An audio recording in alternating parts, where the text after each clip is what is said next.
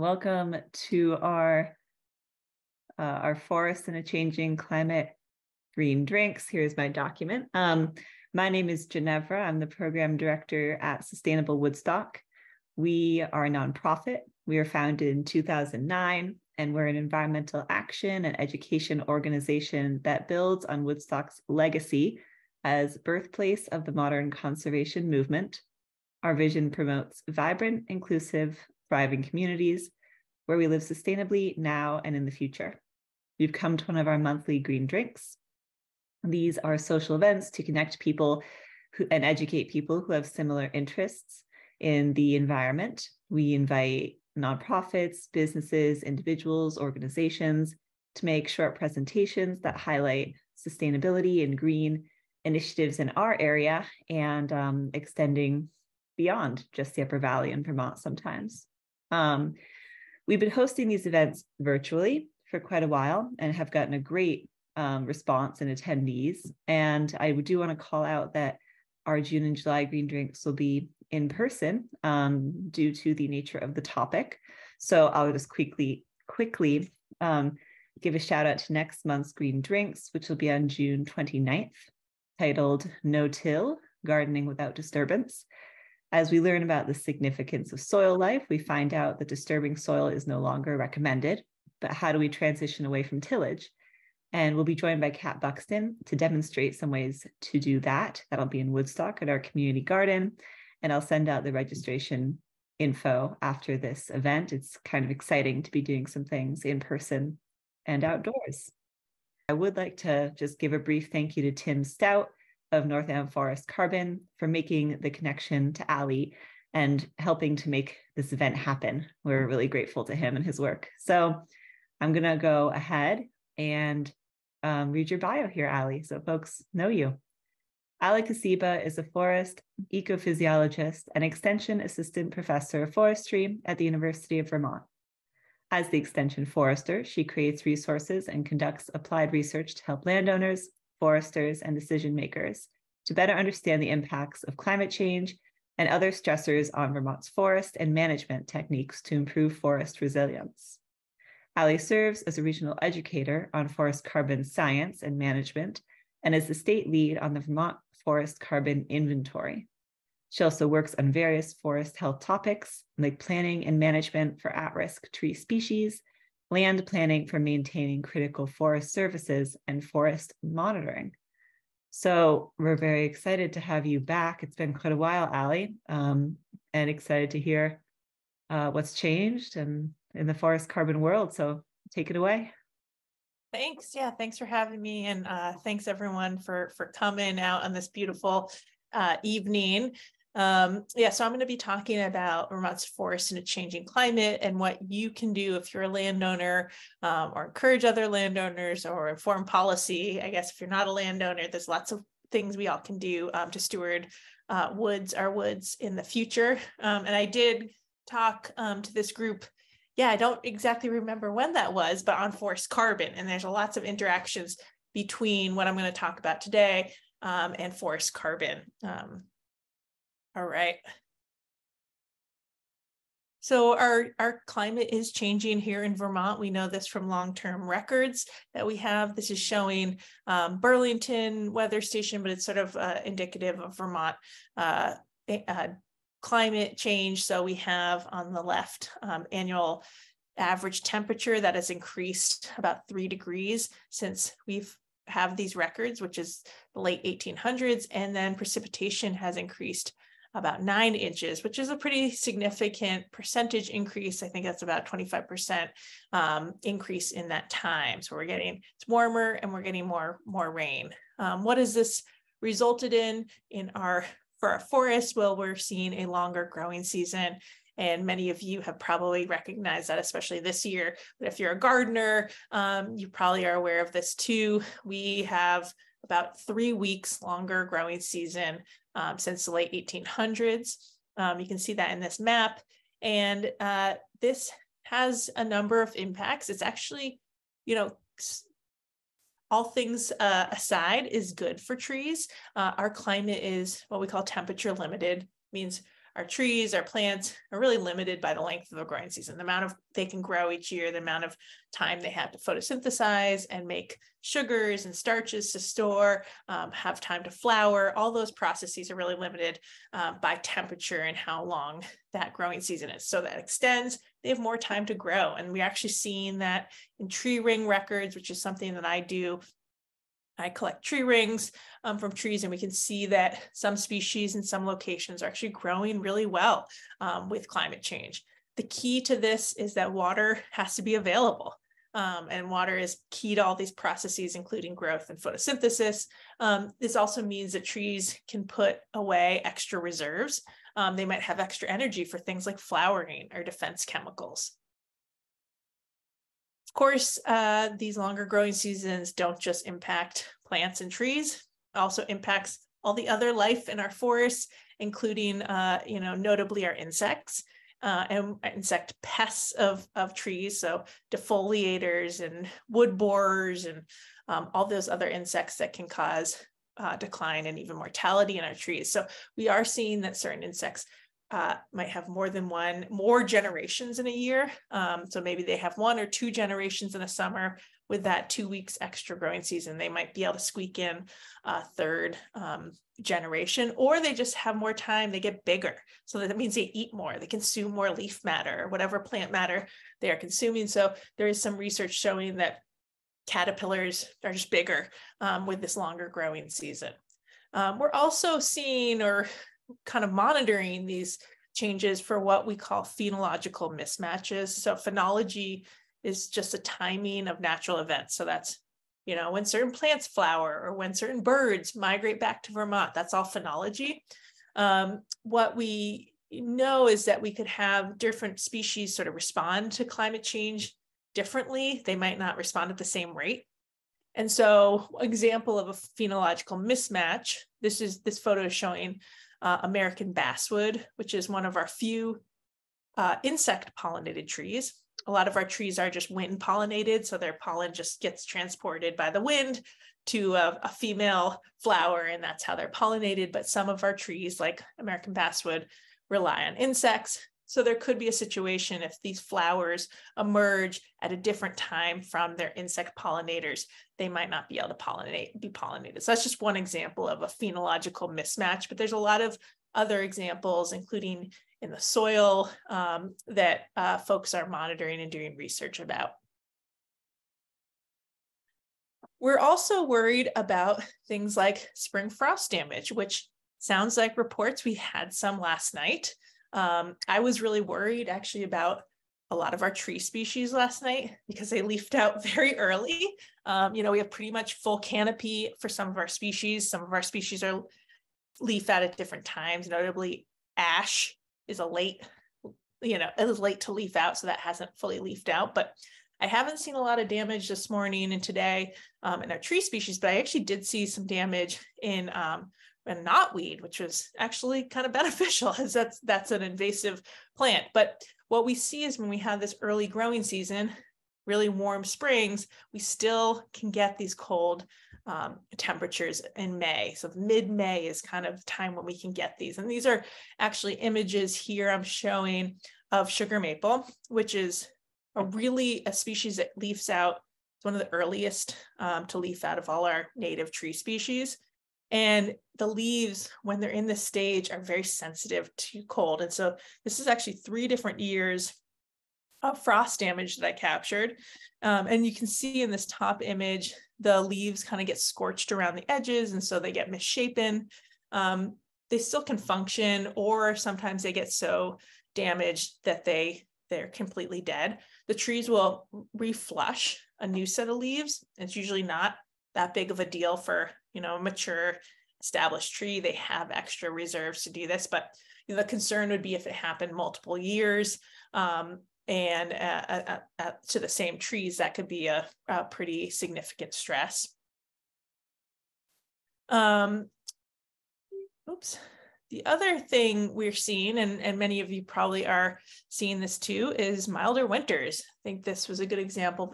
This winter, we did have that cold snap of -20, -25 in places, but it was pretty short-lived.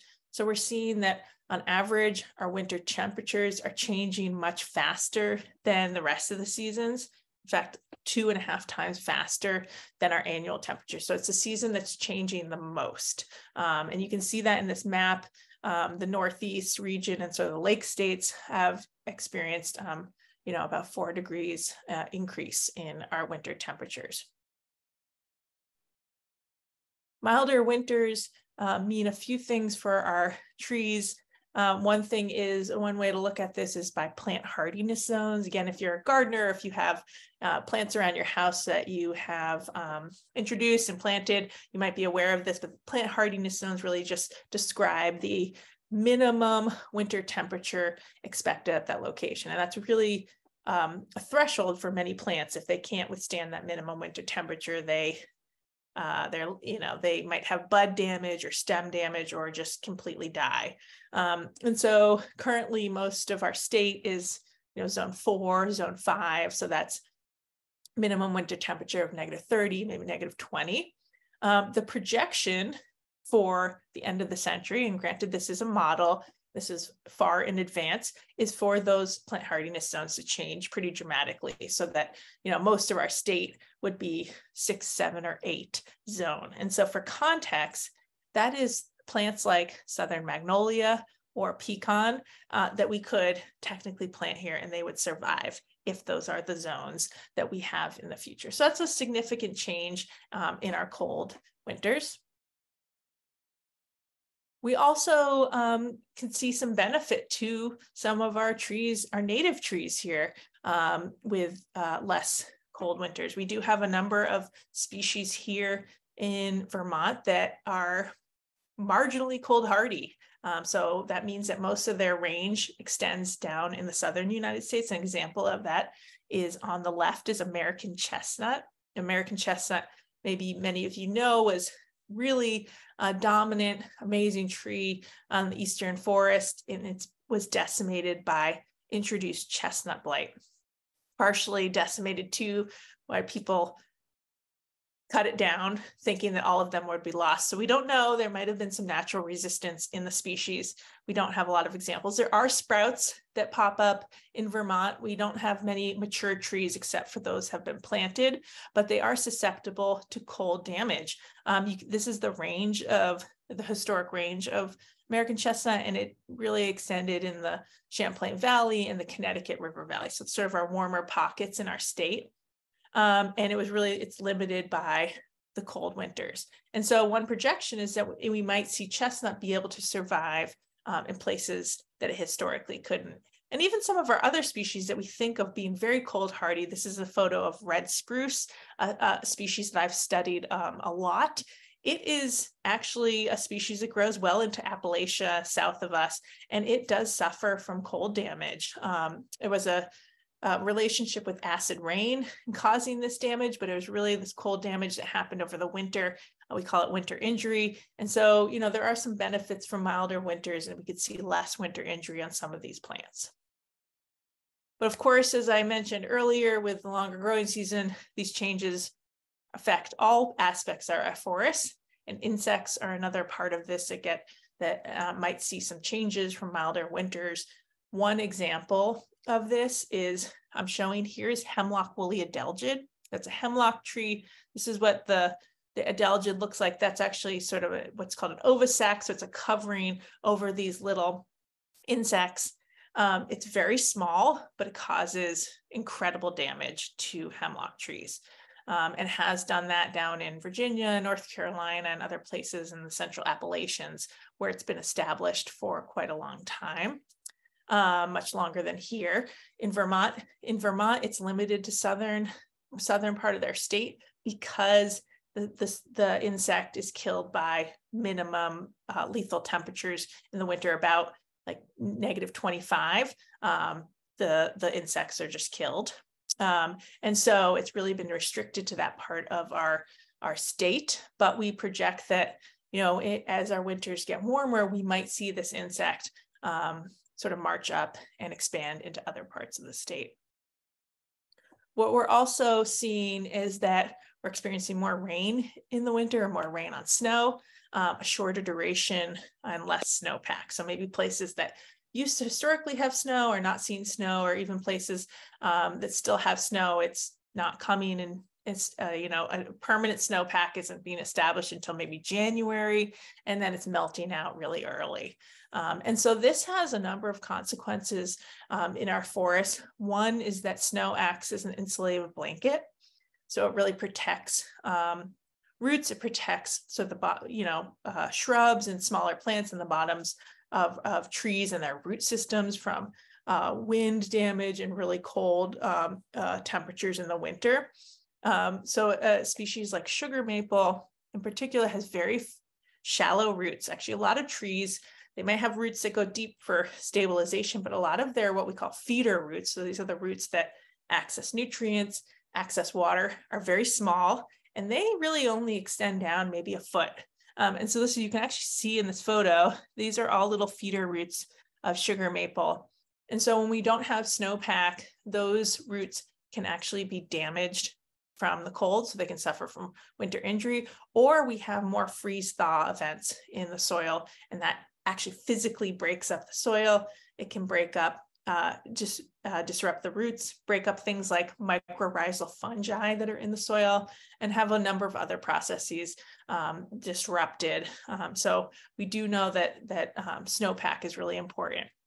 We're also seeing, because of this sort of milder winter, earlier spring snow melt. And so the peak flows that we're experiencing in our streams that are from snow melt in the spring are happening earlier. And so that's just a phenomenon that's occurring and could have other impacts to, when trees leafing out and they need water, and flood events and all sorts of different cascading effects.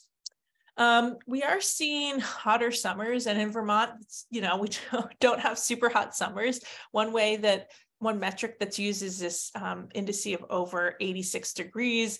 You can see we really don't have that many days that are over 86 degrees in a year. If you're down in the Champlain Valley, Connecticut River Valley, you might have, 2 weeks of those temperatures, but certainly up in the mountains, about a week or fewer days. But the projection is that it's going to increase, by the end of the century. And one of the things that we're worried about is not just necessarily the hotter summer, the hotter temperature, because we have so few of them.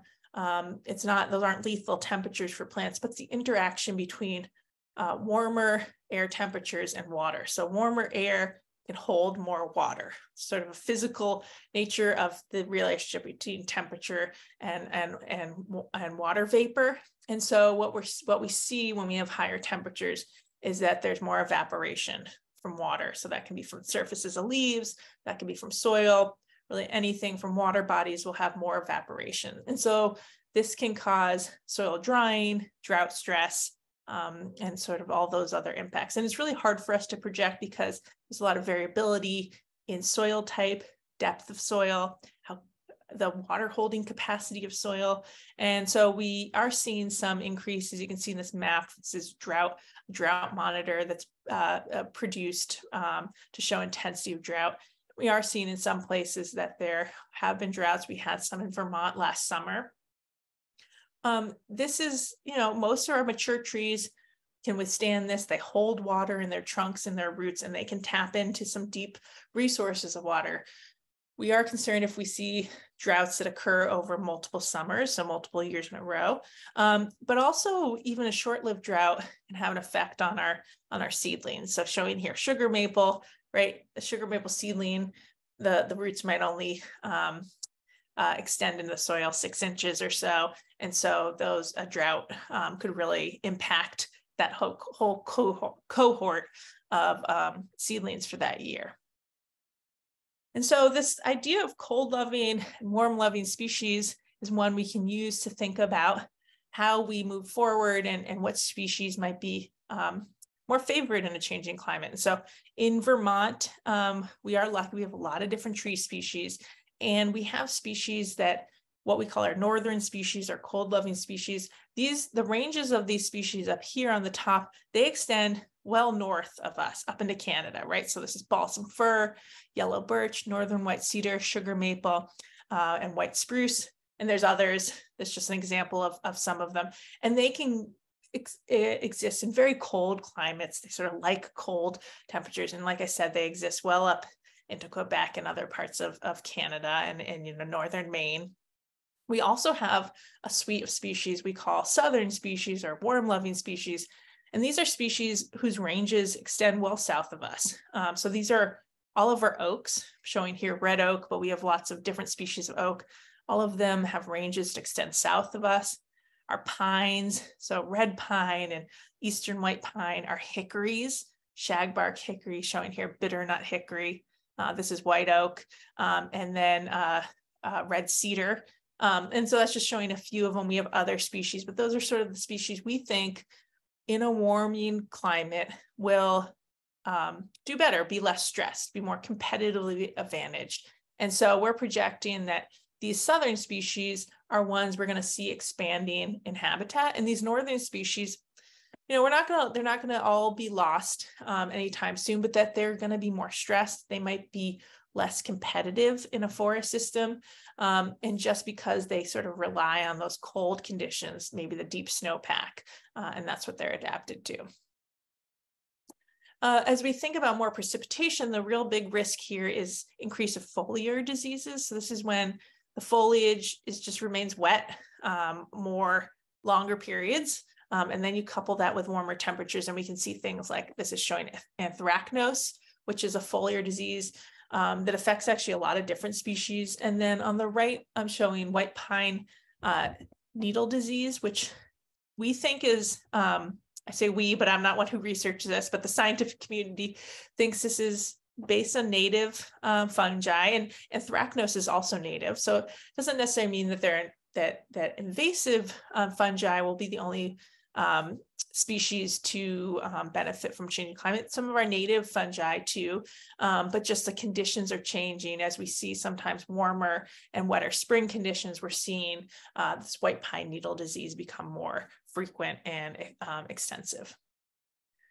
We're also seeing more heavy rainfall events. So this graph is showing the number of days with heavy precipitation over 1 inch of rain. And you can see that there is an increase over time since the early 1900s. And what this can do in our forests, heavy rainfall events can erode our soil, could wash away the leaf litter and expose those fine roots that I mentioned when talking about snowpack. This can actually deplete soil nutrients when rainfall events are very heavy. And of course, we're worried about the effects on water quality too when this happens. We may see more disturbance events too. This is really hard for us to model and project into the future because we don't have really good data sets on wind events or ice storm events.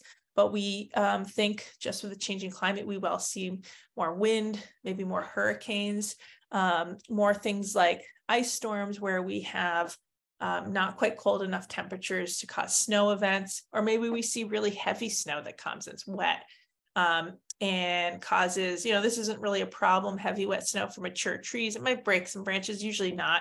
It's usually a problem for these really young saplings that sort of get bent over. But certainly ice storms can cause branch breakage and topple trees. And all of these events, they cause natural disturbances in our forests, and so they can promote change. They can create spaces for new seedlings and saplings to grow up and promote adaptation in our forests. What we're really concerned about with these events is infrastructure, houses, power lines, roads, and things like that that could be affected, especially with catastrophic events. So we have a lot of things going on in our forests. We have longer growing season that can be a benefit. I didn't mention CO2, but CO2 is one of the greenhouse gases, dominant greenhouse gases that is contributing to climate change. It is what trees and plants use as their source of to make sugars and starches. They use the sun's energy in photosynthesis, and they use CO2. So we are seeing with more CO2, plants are actually more efficient and they can grow more. But then we have the suite of other stressors, other changers that are very positive that will cause stress to certain species, maybe certain ages of trees over others. And we don't really know how all these changes will interact. And trees, are unique, unlike wildlife, wild animals, they can't get up and move to a more favorable location. So there's sort of three options. They don't survive, right? They perish from these changes, or they can adapt to these changes. And many of our species are very adaptable, or they can also, along with the adaptation, they can also relocate to new locations through regeneration. So that involves, flowering, creating seed, and having that seed find a place that's favorable, space to grow, and grow up. And this has happened in the past. It's, geologic time, not that long ago, that our region was covered in ice and we didn't have forests, and forests came back. They came back from where they were in what we call refugia, where many of our species existed down in the Appalachians, and they slowly migrated back up. So about 11,000 years ago, we didn't quite have forests. We had, this kind of taiga, so a sparse conifer forest. But when we look at the changes in our temperature, so this is showing changes in temperature over time before present. So we had this very rapid change. We had the melting, this dotted red line, and I put that into the graph. So that's when the ice sheet melted here in New England, and we had started to have plants back in our area. And you can see we were on this sort of downward trend again. The climate was cooling, but what's really concerning is the rate of change that we're seeing recently. So this really rapid increase in the temperature is not like anything else these species have experienced in the past, right? The rates of change were much more gradual. And then we also have, the situation in our neck of the woods in New England and in the Northeast. We've had a lot of human impacts to our forests. And so it wasn't that long ago, early 1900s, you can see in this graph that Vermont, which is in this red line, had down to about 35% forested. A lot of our forests had been completely cleared for agriculture, some for development, and those areas have still remained that way. But there was farm abandonment when sheep farming and other farming wasn't profitable. People moved out west, farms are abandoned, and we've had this incredible resilience of our forests and regrown. And now we're about 75% forested.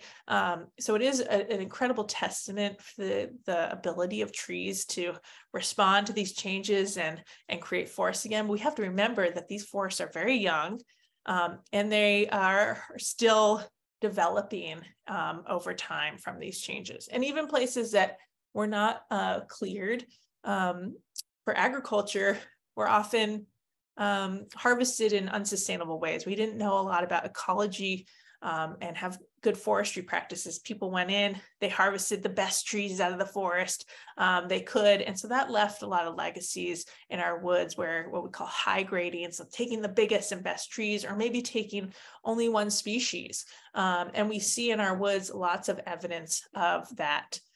So we have things like altered species composition in our stands. Often we have fewer species represented in our forest than would have occurred before these changes happen. So we even have situations like this left photo, all white pine. It's a very common occurrence in Vermont, old field white pine. White pine's great at growing on old abandoned agricultural land. These trees are all the same age, very closely spaced together. And I look at this and I see a very unhealthy forest because they don't have a lot of foliage, they look unhealthy, and there's probably not a lot going on in the understory as far as regeneration, species diversity. And this is a forest that is, still in development. So we have simplified physical structure because of that. We don't have the diversity in canopy layers within a forest or across a forest. We have reduced age class diversity in our stands. And we see things like a degraded stand condition sometimes. So there's effects of past logging, example here in this lower photo, or old logging roads that were left in the forest. We have things that happen like soil erosion because of land clearing. When you took off all the trees, there was a lot of erosion, compaction. There might have even been tilling if animals were grazed, or if it was used for agriculture. There was significant impacts to the soil, and that created less varied forest floor topography.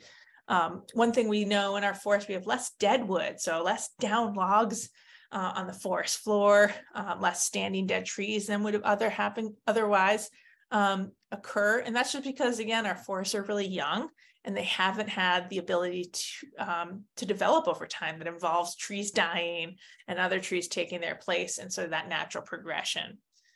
We also have a lot of non-native plants, and certainly insects and diseases. This middle photo is showing, unfortunately, a common occurrence in our floodplain forest. This is goutweed in this forest, and that really does inhibit new regeneration of seedlings and saplings. They just can't get established in that competitive location. And what we call landscape homogenization, that across Vermont, we have more similarity in our forests just because they are in a similar age class than we would have had forests developed and changed, and there've been disturbances and all sorts of varied histories over centuries. So we sort of have this condition. We have legacies of past land use, all these other stressors that forests face, and then now climate change. And it set us up, that we have these forests that could be more resilient than they are, and they are sort of vulnerable to a lot of these stressors and changes. Also, I'd be remiss not to mention the importance of carbon that our forests provide. So our forests are here in Vermont are a carbon sink. They take in about half of our state's emissions. We're very fortunate to have this, but this ability for our forests to take in and store carbon is dependent on so many factors of the forest, but critically forest health, the occurrence of disturbances, stressors, forest loss, and climate change itself can inhibit this ability of our forest to provide this mitigation impact for us. And so I do want to say that there are things we can do. So if you are a landowner, no landowners have the ability to inform maybe your town forest management or inform policy, right? Speak up. We do have ways we can enhance resilience to climate change. So I am going to talk about the things we can do if we have the opportunity to do so. So we know from research that forests with more species, so a bigger diversity of species, and trees, multiple different sizes, ages, conditions, including dead wood, so dead standing, dead logs on the ground, regular gaps in the canopy. So we just want non-uniformity, right? So a forest that is less uniform is more resilient to climate change and other stressors. When it experiences those stressors, those disturbances, not all species, not all trees of the same, trees of different ages, they don't respond the same. So if we have something like a windstorm, insect outbreak, having a diversity of species and ages in the forest, different conditions will mean that there is a forest in the future. And so we have this growing body of work and folks that are promoting this of what we call climate adaptive management. And really this is the idea that we're incorporating climate change into our forest decisions, forest management decisions. And the goals really are to reduce the forest vulnerabilities and to advance resilience. And so this can include active management you do. This also can include conservation, restoration of forests to improve their health and condition. So vulnerability is the degree to which a forest is susceptible and unable to recover from climate change.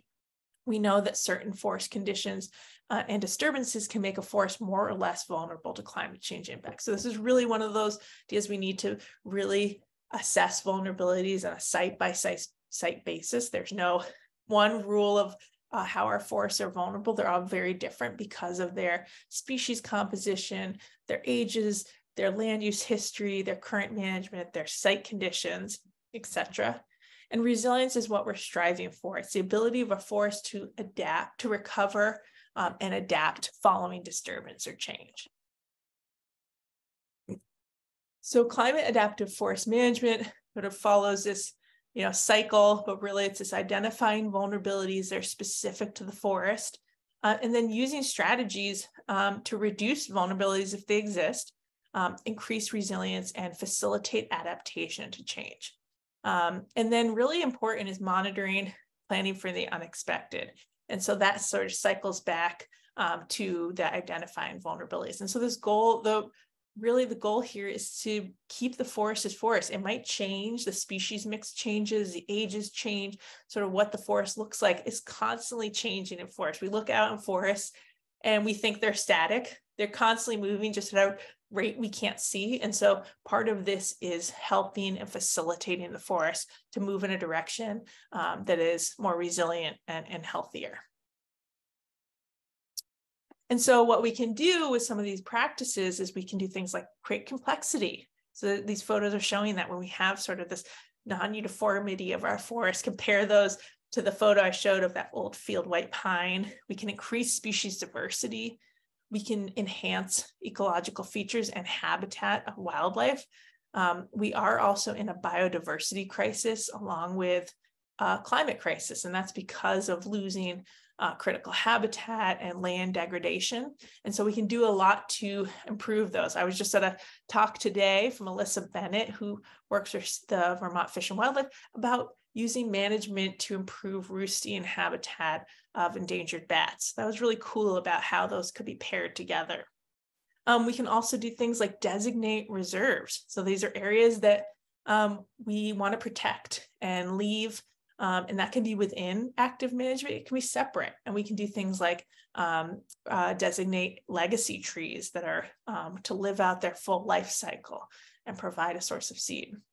We can also sustainably harvest resources with this. So this allows us to provide, a local source of products instead of, getting our products from elsewhere, support our local economy, support our neighbors. And so there's a lot of benefits here of doing this in a sustainable, ecological way. In the carbon world, we can actually move carbon around to different pools. So we have different pools of carbon in our forest. We can actually flux carbon into sort of the deadwood pool, the soil pool, et cetera, and actually get what I call resilient forest carbon. So if we have a resilient forest, that carbon can be stored and sequestered in the future. That photo I showed of old field white pine, one species, not resilient carbon. We get a one windstorm, we get one disturbance, that carbon could be lost.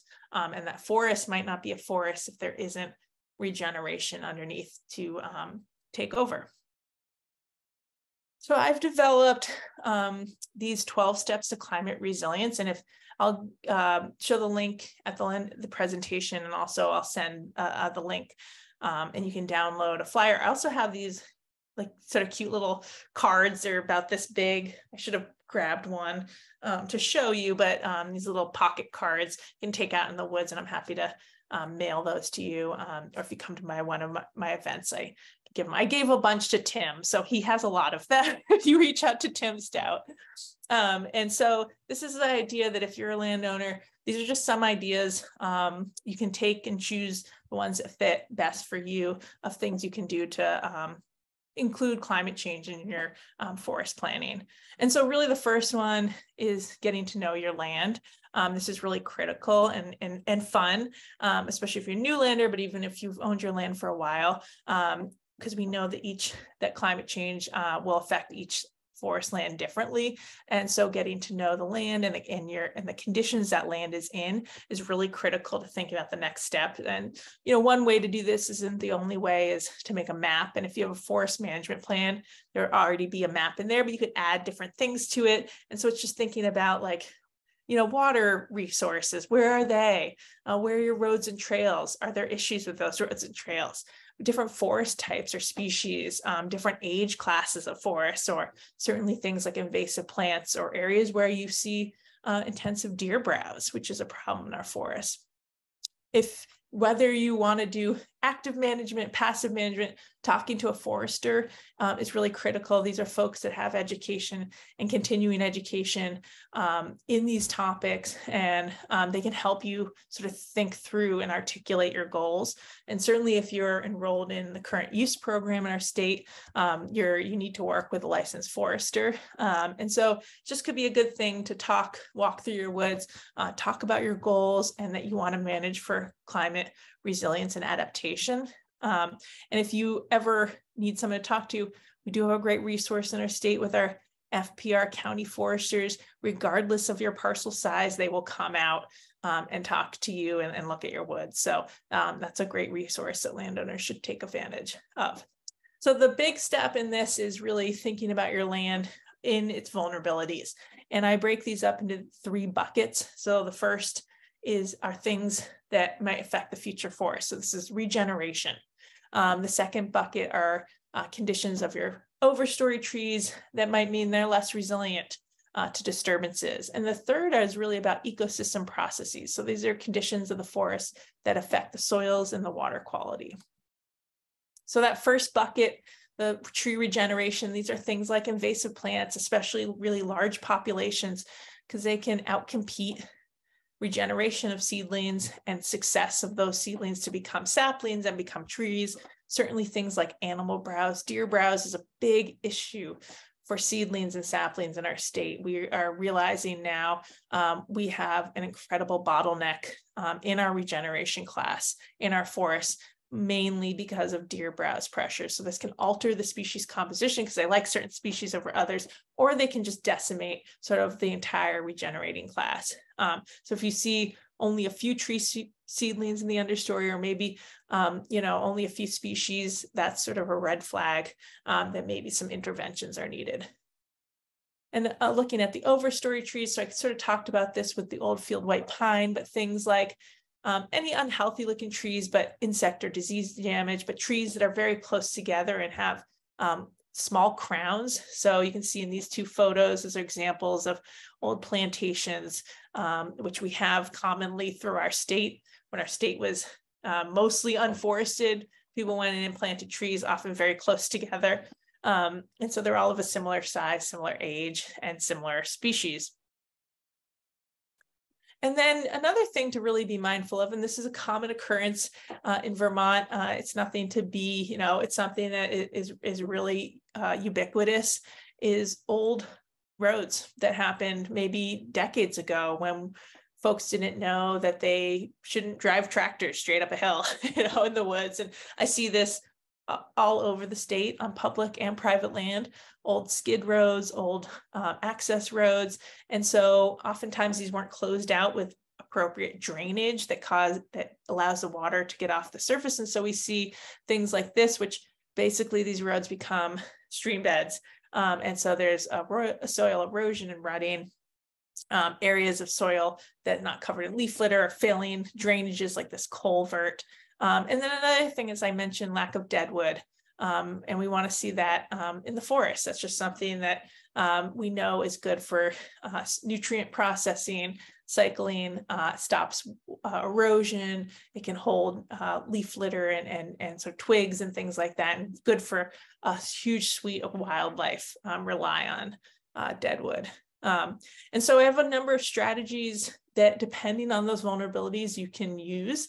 And so the first is thinking about slow spread and sinking water. So instead of what we used to do, decades ago, which was channelize water and get it off a site as fast as possible, we know that causes erosion and water quality issues. The best thing is to keep that water in your forest, but ensuring any infrastructure you have can withstand extreme events, and minimizing that channeling of water and trying to get that water into places where it can slowly be absorbed, and keeping it in the woods. Like I mentioned, you can use deadwood to do this, which is a kind of cool free technique and provides a lot of other services. One thing I suggest is that you can walk in your woods during a heavy rainfall event or right after, and you'll quickly see where the water is flowing. And along those lines is just doing what you can to protect soils and water quality. So really important, any active timber harvest, but also if you drive ATVs in your woods, if you have hiking trails, if you have a sugar bush, thinking about reducing impacts. So avoiding wet, mucky areas, selecting equipment with the smallest impact. Anytime the ground is frozen or dry is much better. We know that wet soils compact much more rapidly than dry or frozen soils. As I mentioned, fixing or closing out old roads is really important. And there are a lot of techniques loggers are using, and foresters are recommending loggers use to reduce those impacts. So using bridges and even branches you can put down on the traveled surface to reduce compaction. And of course, things like maintaining plants. Anytime you have a water source, so maintaining plants along those stream banks, ponds, lakes, wetlands is really important. As I mentioned, we have a regeneration issue, debt. It's called, what we call it, regeneration debt in our state. So focusing on regeneration, and this does involve gaps in the canopy. So those trees need space, they need light to grow. And so we do often have to emulate natural disturbances. So this would occur naturally when trees die or when there's a disturbance, and that would leave space for these new young trees. And sometimes we have to help the forest have this happen more frequently. We can do that through timber management. And of course, retaining large, healthy trees. They can be a source of seed and pollen. And sometimes we have to go in and do some thinning even to help trees survive. And this can be particularly important if you have other competing plants, like unfortunately American beech sprouts very readily and can outcompete other trees. In places that you have high deer pressure, that might be a really critical bottleneck to think about ways to control that browse. The best way really is through hunting. There are some other ways, fencing and things like that, but they're really costly. We do know that hunting it has been shown as a great way to control the deer browse pressure. And certainly you can use tree planting, although relying on natural regeneration is really sort of the easiest and best and cheapest thing you can do. I mentioned complexity. We can do this on 2 levels: species diversity. So keeping those less common species, keeping the diversity you have on site, maybe those ones that do well in the future, are tolerant of changing conditions, but also this idea of structural complexity. And that can happen vertically and also horizontally. So we just want that non-uniformity in our forests, so gaps in the canopy, tree ages, sizes, all this sort of stuff is really great for a forest and for the development. And of course, retaining standing dead trees is a good one for that complexity. And that brings me to the next step 8, which is just increasing deadwood. And like I said, you don't have to do all of these at once. They might not, choose the ones that fit best for you, you're most excited about, also that relate to your vulnerabilities. So this is one that's sort of fun to do, although, it does create messier woods, but it's easy to do. You can do it on your own. You can girdle trees, you can fell trees, leaving logs and dead trees where they are, but yeah, you can fell trees and leave them in place. If you have an operator on site, they can actually push over trees with equipment to create a tip up. So that's when the root ball is up in the air, and that's great for a lot of wildlife. There's some species that require that. We can also what we call girdle, which is taking a chainsaw and cutting a concentric circle around a tree. I've done this on my property, and the trees slowly die and create this great area where you have a gap, basically, but and so you get regeneration, but you have standing dead trees that can provide a number of benefits. And certainly old trees are great to live out, and they can be what we call future deadwood. Managing other stressors sort of goes along with all of this.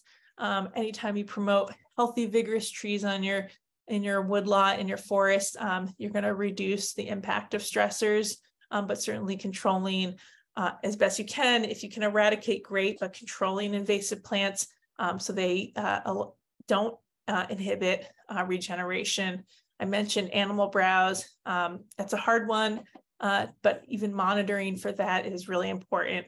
And certainly anytime we have a species, a diversity of ages and species, we also have bigger ability in our forest to withstand stressors. One thing that folks are often interested in is this idea of future adapted species. And I sort of talked about this earlier, the southern and northern species, cold loving and warm loving species. So this is the list of species here for what we have projections for. So in red is this suitable habitat is projected to decline. Again, we're not going to lose these species, but they'll be more stressed. I did put a little asterisk by sugar maple because it has such a big distribution and a big genetic diversity in the species that we think, even though this is a cold loving species, we actually think the species is very adaptable. It can grow in lots of different places. And so we're less worried about this species than we are like balsam fir, which has a much more limited range. Yellow is suitable habitat will be the same. And then green, which is the longest list, I will note, is the species that we think are going to expand. And I will note that this does not include impacts of insects or diseases. It's just about the climate in the future. So you'll see some species on here that have notable insect pressures or disease pressures. So, thinking about if you have these already on site, some of these future climate adapted species, keeping them. My woods are starting to have red oak regenerate in the understory. I make sure to keep those, maybe even making an opening around those oaks so that they have space and light to grow. Certainly species that, depending on your site, you might want to favor species that handle drier conditions like oaks and pines, or that tolerate disturbances. Another critical thing is thinking about protecting anything unique, anything else. It might not even be unique statewide, just unique on your property or special place. And that's really critical. Like I mentioned, we're in a biodiversity crisis. So uncommon plants, plant communities, special places, wildlife features like this middle photo of a snag with cavity holes, right? Any water sources, really important to protect. And I will say, there is an importance of thinking about your forest in the future. So thinking about long-term plans for your parcel, making sure, ensuring that it remains forest. So thinking about, have you thought up legacy planning? And there's folks in our state like VHCB that can work with you on that, on thinking about your land. And the last step is monitoring and planning for the unexpected, as I mentioned. So this can be, this doesn't have to be like a spreadsheet really detailed, but having a notebook where oh, there was a frost event in May and these species were damaged, or, I had forest tent caterpillar outbreak this year. And keeping track of those things can be really important, especially thinking about management outcomes. If you do active management, what does the site look like after a year or 5 years, right? There's really, we've sometimes it's hard for us to see that forests are changing, but they do really change over time and develop. There are a lot of technical resources in our state. I am one of them, but not the only one. And so take advantage of things that we have, resources, ask questions. There's lots of folks that are willing to help you. And along that line, here is my website. So you can go here and I will send this along. I have a number of resources. I'm sort of growing resources on here. There's climate change resources, there's carbon resources, there's more general forest ecology resources that range from really introductory to a little bit more technical. And this is the resource I was mentioning, the managing your forest with climate change in mind, and the little cards, but the longer document that's available as a PDF as well. And again, there's the website and my contact email, and I'm always happy to hear from landowners and folks. So yeah, don't hesitate to reach out, and I will take some questions if there are any. And I guess I'll stop sharing. Thank you so much, Ali. And please, to the people watching, don't worry if you missed the links or Ali's email. I can send that in a follow-up email if you just send it to me, Ali. That'd be great. Yes, I will do that. Get it. Thank you. That was such a diverse presentation and covered so many different facets of the topic. I want to encourage people watching or who didn't hear and join late to put questions in the chat here on Zoom. We have some here already, and we can start with those if that sounds good. Yeah. I can do the first one, Michael. How do warmer temperatures and higher rainfall impact soil pH? What is the dynamic between the impacts of climate change and acid rain? I'm not thinking of that one. So, well, I can talk about acid. I'll talk about acid rain first.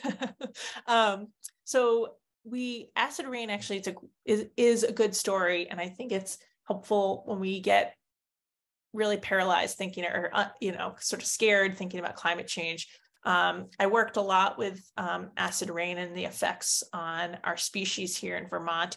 And it is one of those stories that, it took some time, but scientists noticed that there's impacts of acid rain. And in fact, that some of those impacts, when they first were noted, acid rain was first discovered in our country in New Hampshire at Hubbard Brook, but some of the first impacts on forests were noted here at Camel's Hump. So there's this great paper called Catastrophe at Camel's Hump, and there was researchers here at UVM, Hub Vogelman notably, but other folks that really, they testified to Congress that they collected data and showed that there were impacts to trees, and there were changes made. So we had the Clean Air Act, we had amendments to the Clean Air Act, and some of my research when I was a PhD student at UVM, I showed that there was actually recovery. It took a long time, right? It took decades, actually. We see a recovery in our trees, our sensitive trees, sugar maple and red spruce in particular, and we are seeing recovery. The acidity of rain has gotten lower. So the rain has gotten less acidic, and it's almost to the point where we think it was pre-industrial time. So that's great. So we're really not worried about acid rain. It's still taking a while for our soils to recover and our water bodies to recover, but we're on track. So I don't think there will be much impact between climate change and acid rain just because acid rain is less of a problem. I have to think about how warmer temperatures and higher rainfall impact soil pH. It's a really good question, and one I don't know if I know the answer to that. Most of our soils, our forest soils here in Vermont are on the acidic side. That's just totally normal. They're not like agricultural soils. So they're in the pH of 4, very normal, pH of 5, very normal. But yeah, I'm not sure if I know. I'll look into that. I'll follow up if I can find anything. I don't know if anybody's looked into that interaction. There are a lot of interactions from climate change that it might not be that anybody's researched it. So it's a great question. Thank you. I just want to second what you never said. What a really comprehensive talk. You always touch on some of everything. Really appreciate that. Good. This question is, I'm from northern New Jersey. Can these recommendations to help save forests apply to different states? Yes, I think so. And welcome. I didn't realize there would be someone from New Jersey, so glad you could make it. Yes, these are pretty universal. I mean, some of the stuff I said, Vermont County foresters, I don't know exactly what your forester situation is in New Jersey, but reach out to, your state forest office, or if you have an extension service in your state. But yeah, these are pretty universal. We have very similar forest conditions across the eastern seaboard, in that we had, widespread land clearing and sort of young forests, and then forests that have been affected by poor management decisions. And so we can do, all these principles are pretty universal: increasing species diversity, increasing complexity.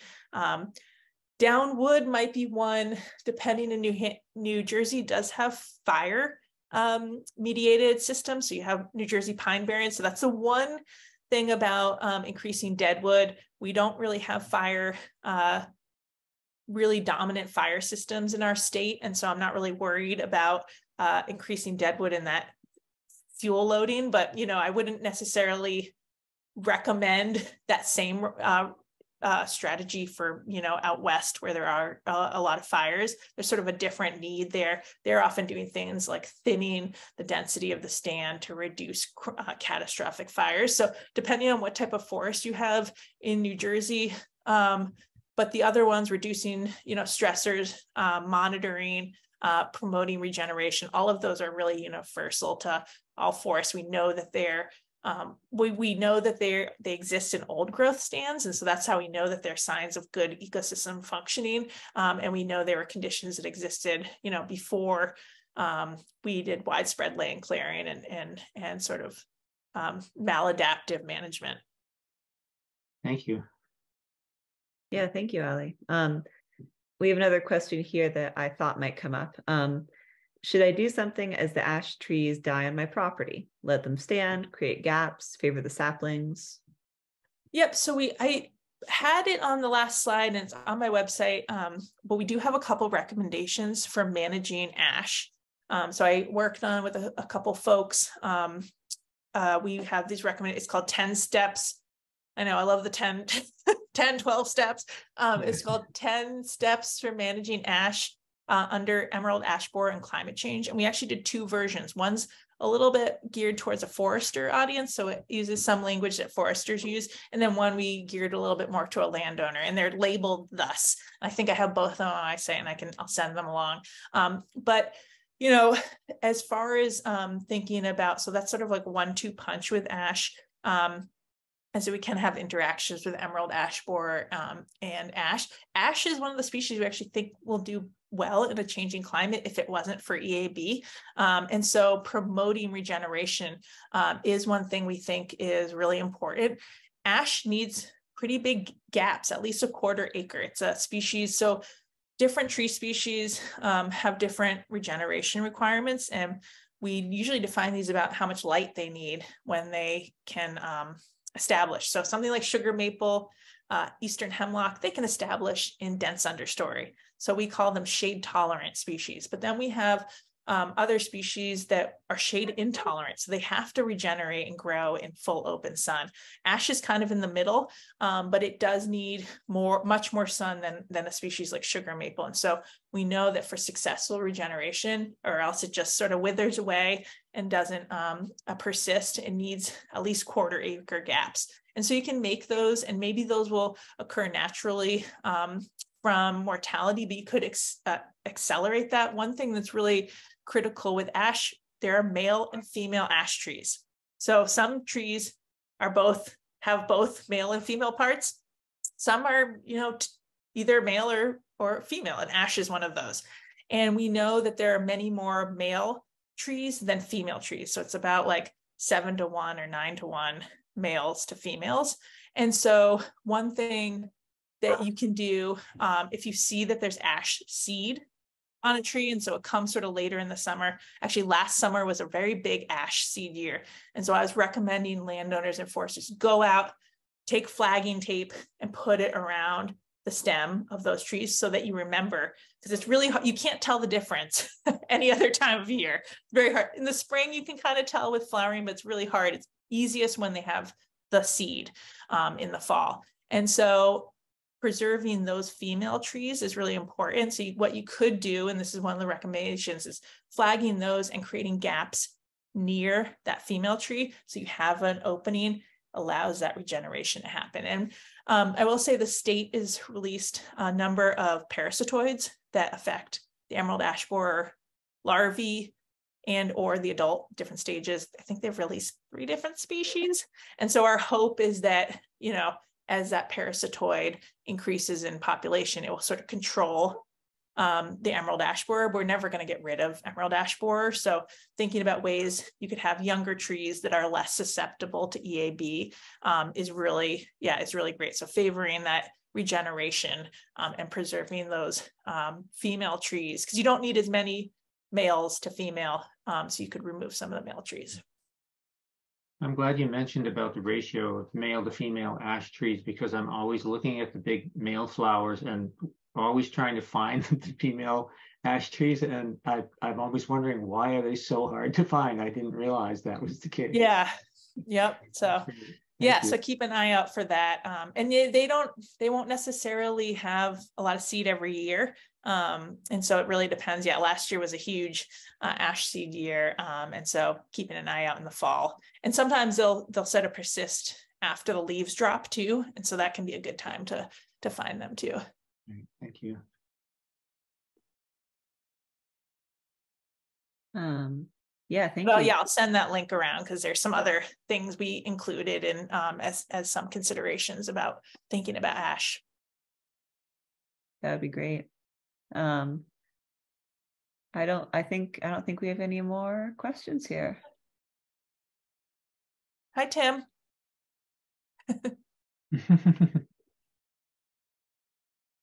All right. Well, if there's nothing else that you've got in your mind, you've really given us a lot of information. So, okay. Yeah, I'm sure everyone's like, and so that's why, yeah, go to, yeah, I'll send the links along. And so a lot of what you can reference back to that if you've forgotten things or whatever, and look back and walk through your woods and sort of think about some of these aspects in that new context. And so, yeah, I'll share those resources. Yeah. Well, thank you. Cool. All right. Well, everyone have a lovely evening. You too. Okay, take care. Thanks everybody for joining us.